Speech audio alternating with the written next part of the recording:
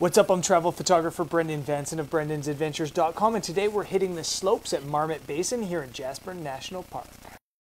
Okay, so we just got back from the hill.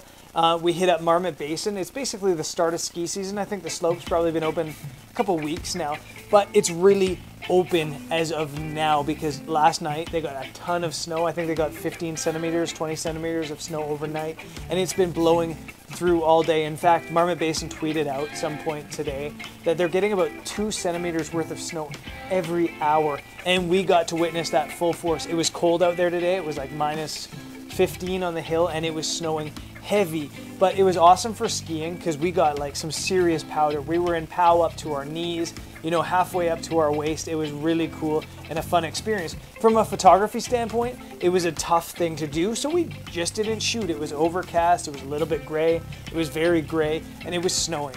So instead, what I did is I put together a little bit of a time lapse, strapping the GoPro up to Tiffany and shooting her down the mountain as quick as she could go. Let's see how that turned out.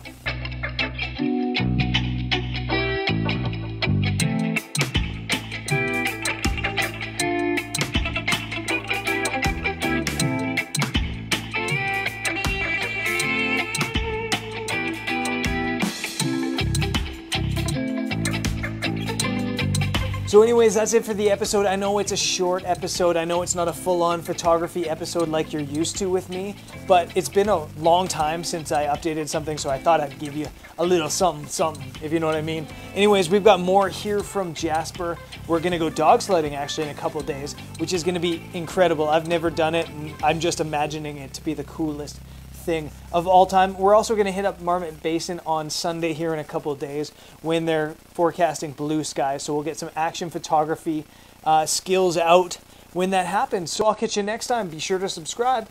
Peace, peace, peace.